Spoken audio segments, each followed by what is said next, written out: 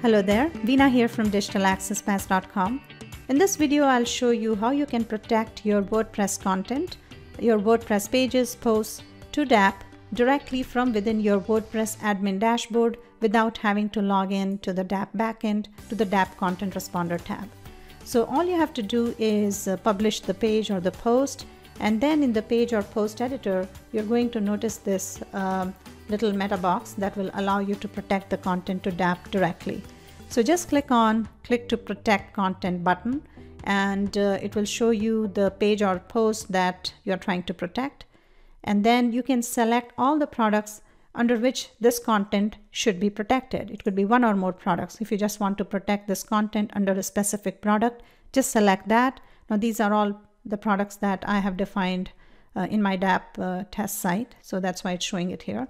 So you can select one or more products here, and link text is just the friendly text that's going to appear on the My Content page. You can change it to anything you want. Display on the My Content page.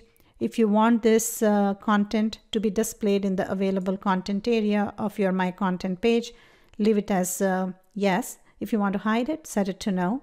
And then the drip setting. If you want it to appear on day one, right after they sign up for that product, then leave it as day one. And if you want a specific drip setting, for example, if you want it to appear, say, on day 7, then just set the start date to day 7.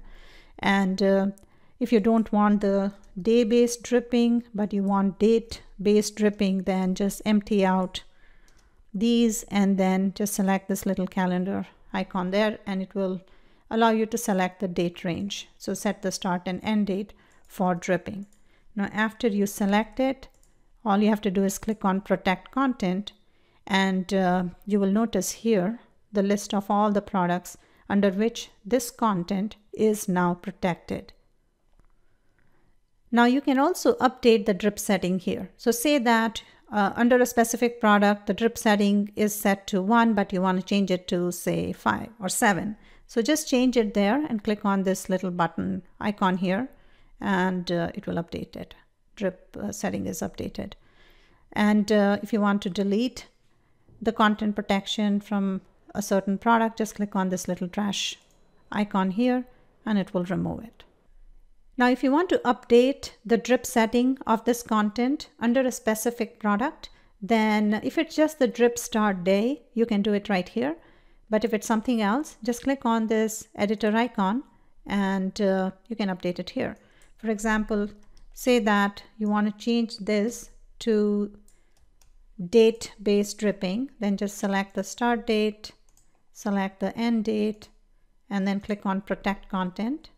And you will notice that now this content is set to drip under this product using date-based dripping. So it's set to drip from this date, and under this product using day-based dripping. The product names that's displayed here, these are all hyperlinks, and they point to your DApp products page. So if you click on it, it will bring you to that product in DApp.